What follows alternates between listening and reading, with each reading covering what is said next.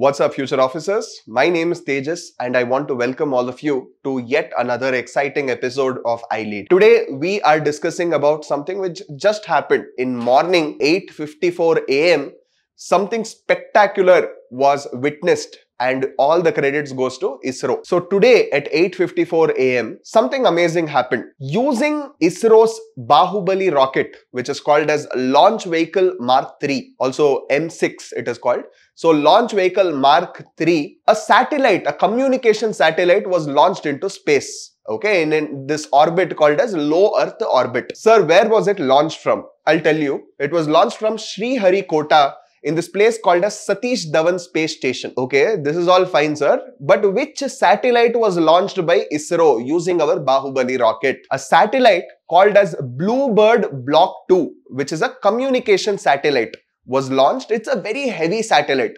Almost its payload comes to 6,400 kgs. So one of the highest payload. So this satellite is being sent to low Earth orbit. So from this, you see that 4G, 5G, data streaming, video streaming, all of that is going to become more effective. But sir, who has made this satellite? We know that the rocket is from ISRO. Who has made this satellite? So usually we see that this satellite is made by a US-based company. It's called as AST Space Mobile company.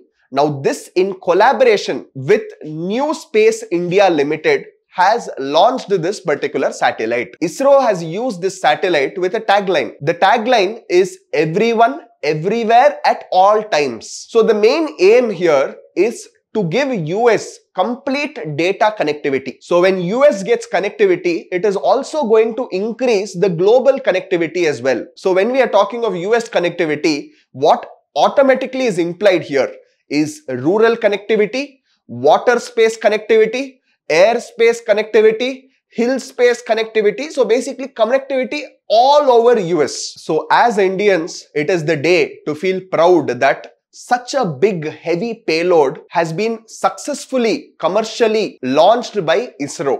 So this is a step in the right direction and it is also a scientific achievement when we call it one. I hope that this video was informative. I'll see you all in the next one. Until then, thank you. Have a nice day.